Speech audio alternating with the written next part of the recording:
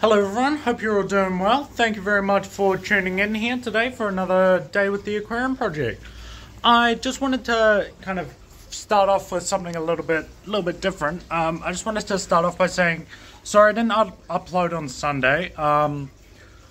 Few reasons, I'm just kind of having a bit of a day, I'm not gonna lie.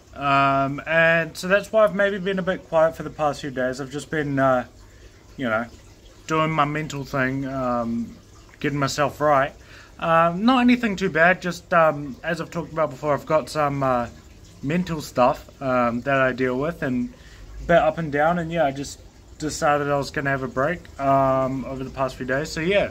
But we're back into it now. I'm all, I'm still feeling happy and everything, like nothing makes me happier than talking about fish, so that's basically what we're going to do. But yeah, I just thought I'd mention that and kind of acknowledge it, because I don't know if maybe that'll help even just one of you people listen to your feelings and that. But yeah, that's basically what I've had been kind of going with, is my little bit of a struggle recently. But yeah, aside from that, I don't know if there's too much else. We've got a whole bunch of new Africans, which I'm not entirely sure if I'm going to do a video tour or not. A lot of them is kind of order in, or like I got people coming today and that, so I'm gonna wait till it kind of settles out with what I got, and then we can go from there. But yeah, aside from that, let's get into the main topic for today's video, eh? But first, I'll just ask you, if you haven't already, please make sure to like and subscribe and all that good stuff. But yeah, the main topic for today's video is the platy, the humble platy, and so we're going to be talking about why I think they might be the best of all the fish. So let's get into it. So I've got a theory, right, that maybe, just maybe, the platy might actually be the best fish that there is in the entire world. So you might be thinking, and rightfully so, Cam, what are you talking about? Well, you've come to the right place. I will tell you what I'm talking about. So, in case you're not wondering, these are the platies here.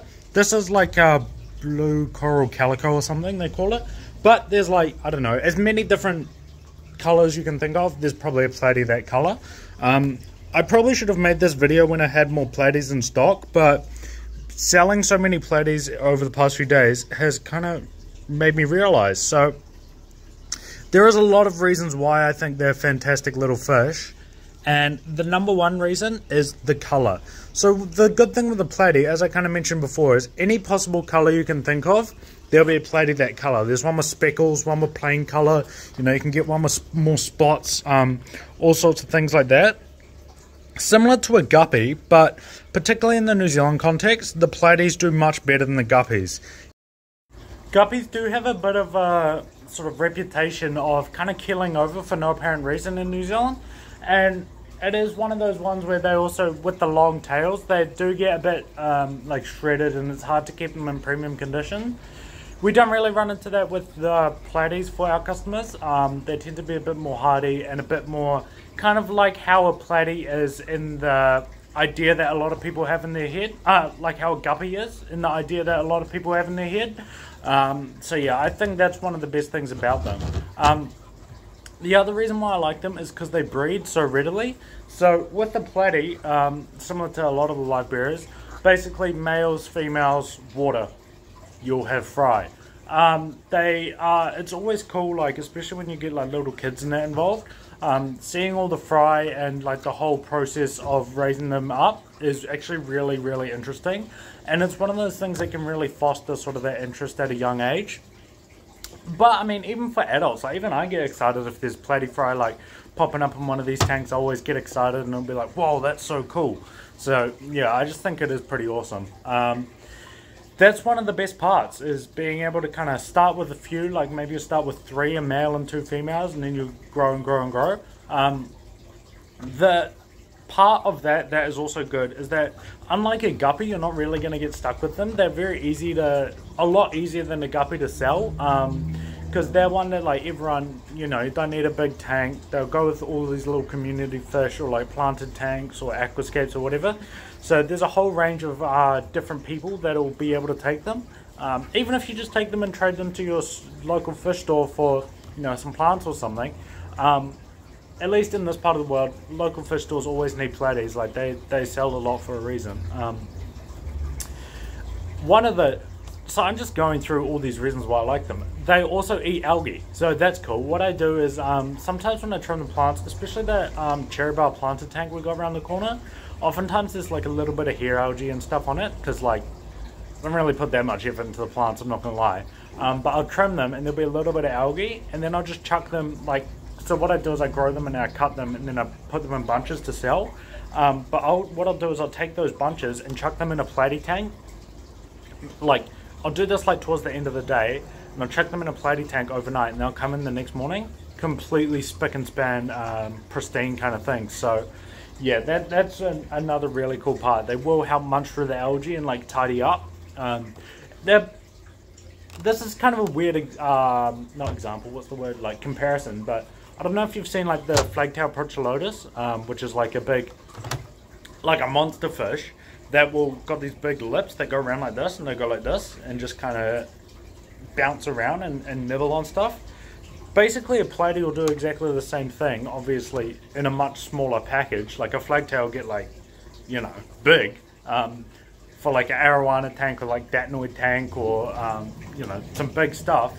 But then, you know, you can just chuck them in with the you know, you can kind of scale that down, have like a blue ram, Platys, you know, I can't think of any other examples, but you know what I mean, like little stuff. So they kind of just go around and nibble on like bits of algae that'll grow on the plants, on the rocks, or on the wood. I think that's really fun. But yeah, the other thing, another good reason to like them is they are cold water tolerant or cool water tolerant. I wouldn't put them outside, or I wouldn't take them too low. But for most modern kind of insulated houses in New Zealand, particularly up towards Auckland, but you know, anywhere really, they'll be fine just at room temperature. Like 18 degrees Celsius they'll be happy as, like they're not going to have any, you know, issues or that. They'll go to town, breed up a storm. So they can kind of do that, or they can go up to like your tropical temperatures if you want to like take them up to 26 and keep them with some like cardinals or something like that. You'll be plenty safe enough to do that. You're not going to have any trouble. In terms of things that I would maybe consider with them before buying them, not like a negative but like a different thing, is I think they do so much better on a vegetable, like vegetable-based flake or an algae-based flake or something like that. They will be fine with like a tropical flake and that, but I find vegetable-based foods and algae-based foods, as we've discussed, they do eat a lot of algae. So keeping them with an algae-based food is really going to help bring out some colour and bring out some natural activity. What's something fun that people do is, like, I've got a few people who do it. Got like maybe they got like a bucket or a vase or something outside, or like on a windowsill inside, and they'll put like, you know, those river rocks, those like circular river stones, river pebbles, like maybe this big, and they'll put them in there and let them grow all this hair algae and just filament algae and like get kind of gross.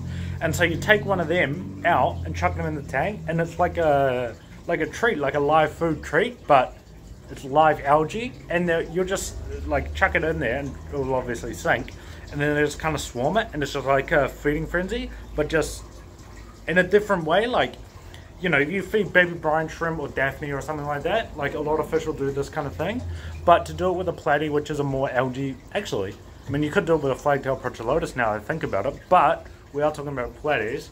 So you just chuck it in and they just go to town on it. That is so much fun. It's something like a little bit more different, a little bit creative. That seems to go quite well. Like, you can feed your fish who are, you know, more carnivorous, these live insects and like live food treats, but you can do this if things eat algae as well. This idea would work for like basically any of the live bearers, basically. Flagtail procholotus, you could do it with Mbuna, you could do it with Tropheus, like anything really, and get to watch that real natural behavior. It's a lot of fun. But they do, I mean, they will eat, like if you want to chuck in baby brine shrimp or Daphne or micro worms or white worms or something, they will eat it as well. They are omnivores, but omnivores more leaning towards herbivore, not like strictly omnivore, strictly herbivore, if that makes sense. Hold on, I don't know if that makes sense, but you know what I mean. Mostly eating algae and vegetable matter and that, but you know, they'll eat a bit of bugs and insects and that. But for a planted tank, for a community tank, for your kids' you know, first aquarium for your first aquarium, or, you know, maybe you're a massive cichlid keeper but you want a little planter tank. They're a perfect option for that. I think they're such fantastic fish. Like, their versatility and color and ease of care means that I think they're one of the best fish. Like, they very well could be the best fish, period, full stop, end of conversation. They could be the best fish. So yeah, I mean, why not? That's one for you to look into at least. Like, if you're setting up a new tank, think about a platy, because platies are the coolest fish. Like, I really like them. I'm not the world's biggest, like, little fish and, like, community type fish. I'm not the world's biggest fan of. Just, they're not 100% for me, personally, in my personal hobby. But platies, not even, you know, platies, I would set up a platy tank in a heartbeat. Like, I'm considering, I have a tank over there that's currently got a couple pelgrimies in it that are kind of just there until they sell. But once they go, I am thinking about turning that into a platy tank, so that might be a bit of fun. Keep an eye on the space. But yeah, that's kind of all I had for today, I guess. So thank you guys very much for watching. I really appreciate it. If you haven't already, please make sure to like and subscribe and all that good stuff. It really helps us out. I am working on some really cool stuff at the moment, so you want to stick around to keep up to date with all the latest. But yeah, other than that, thank you all very much for watching.